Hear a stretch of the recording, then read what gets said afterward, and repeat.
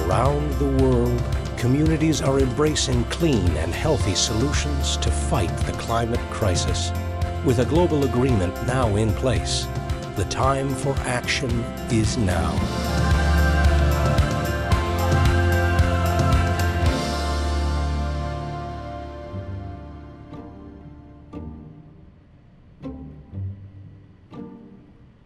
When we started out, the majority of people in Ontario didn't realize we had 5 dirty coal-fired power plants that were a huge threat to public health. We were just a small organization up against very powerful opponents. All the sophisticated people in Ontario didn't think we had a chance. Clean Air Alliance was established in 1997 to advocate for a complete phase-out of our 5 dirty coal-fired power plants. We had 50 or 60 smog alert days each year. There was an air pollution public health crisis. I was a family doctor here in Richmond Hill. It was pretty clear to clinicians that air pollution was affecting patients' health. And a big breath in. Very good. The problem was the clinicians see them one by one, and patients get affected one by one. And we knew that if we gave an idea to people of how large the problem was, that they would be taken aback. So we decided to quantify that. We actually published the numbers of people who are being affected. How many people have to stay off work? How many people have to visit a family doctor? How many people are admitted to hospital?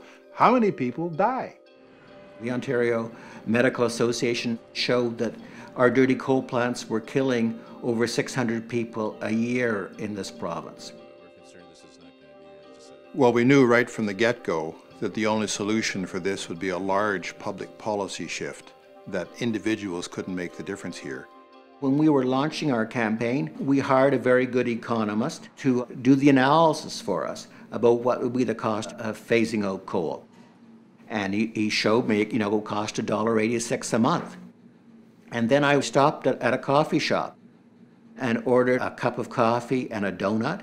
And the person said, that'll be $1.86. And I said, wow, that's the same as the cost of phasing out dirty coal. Thank you. And so I knew that we had now the clear, simple message that we could deliver to people.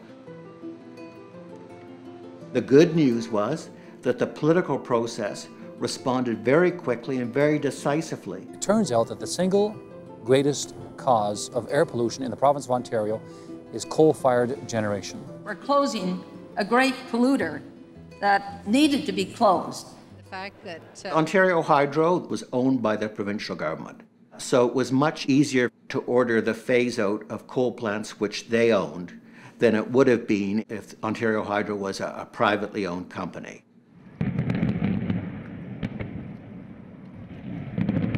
It was a 17-year struggle. The last coal-fired power plant was shut down on April 8th, 2014. Ontario was the first jurisdiction in the world to phase out dirty coal in order to achieve public health and environmental goals. It was equivalent to taking 7 million cars off the road, and it's the single largest greenhouse gas emissions reduction initiative in North America.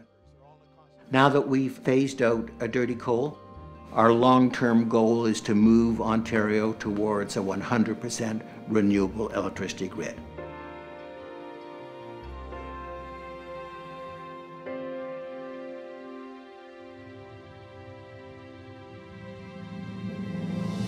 Innovators are hard at work. We can make climate action a reality. Together, we're on the road forward.